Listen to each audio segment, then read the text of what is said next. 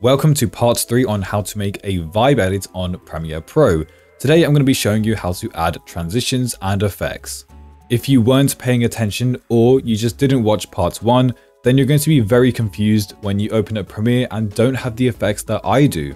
Alright, so this is what I achieved last time. I'm going to go back to half quality because it's going to lag.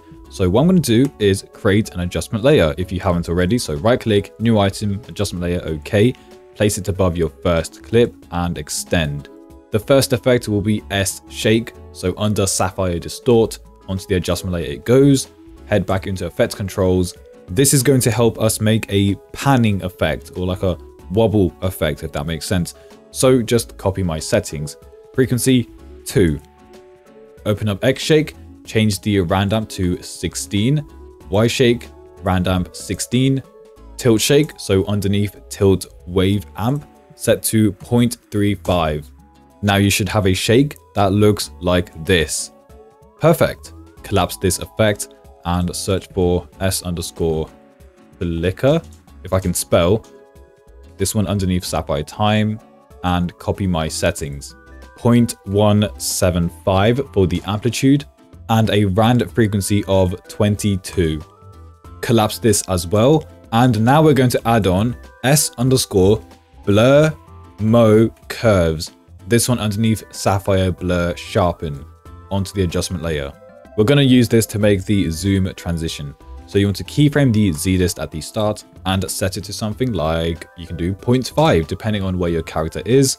She's in the distance, so I could go even further, so 0.4 instead. Head to your last frame and reset this back to 1. In fact, change this to 1.1 instead. This might help us later on. So yeah, go for 1.1 instead of 1 and change the wrap X and Y to both reflect. Using Smoothify, you want to apply the graph that we used before. So that's not the one. And it's not letting me select it. So if I just click away and then reselect, there you go. I'm going to hit go. This is the result. It's kind of hard to see because it is lagging. Sorry about that. Either way, that's looking perfect. So what I'm going to do is collapse this as well. If you want to apply it onto your second clip, you can just copy the adjustment layer over. So hold Alt on your keyboard, click and drag. However, your clip is probably going to be shorter or longer. So if it is shorter, you can just open up the blur mode curves and you can get rid of these keyframes here. So just hit the bin icon. And let's say the clip was this short. You can just move your keyframe back and then cut the adjustment layer. Reapply the graph. It's really that simple.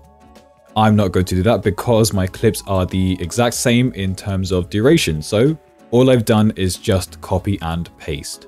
Next, we're going to create a blur effect. So you can either use Sapphire Blur. So if you have the Sapphire plugin, you can use that effect.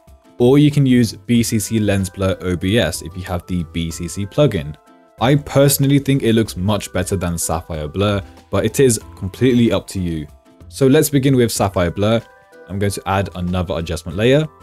Search up S_blur. Add it onto the new adjustment layer. Keyframe at the start to, let's go 50. And then about 5, 10, 15 frames ahead, I think. This might be a little too far ahead, but we'll see. Add another keyframe for 0. And what you want to do is change up the graph. So move this handle all the way up here, so you can hold Control just to lock it to this point in the corner and drag this one up here. Make sure nothing else has been selected, so just the blur amount, and hit go. You may experience some lag, unfortunately, but that's just how it is. So if that is the case, I guess you could disable the other effects temporarily so you can see how the effect is looking so far. So this is the blur. Now let's do it in reverse. So head to your last frame and then head 5 frames back. Keyframe, so make sure this is 0, 5 frames ahead, and change this to 50. So all you need to do for the graph is move this all the way down here and hit go. So it's going to place these keyframes and it's going to look like this. Duplicate this over to your other clip and make any adjustments, just like we did before with the blur mode curves on the second adjustment layer. Here's how it looks at absolutely terrible resolution because I put it at half. But at least you can see what the blur looks like.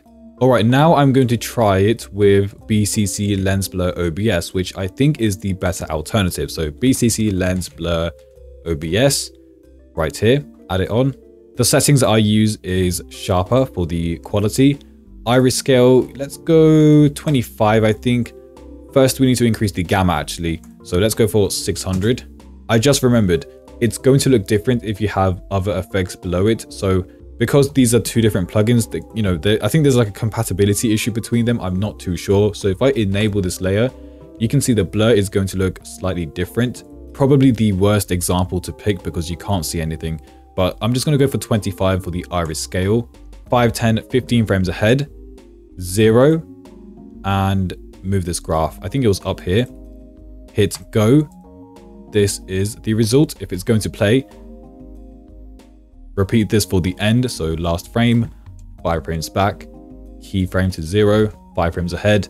Before I add on the keyframe, have you noticed that for some reason there is motion blur? And I think it's because of this effect or any effect on top of these ones here, so blur mode curves.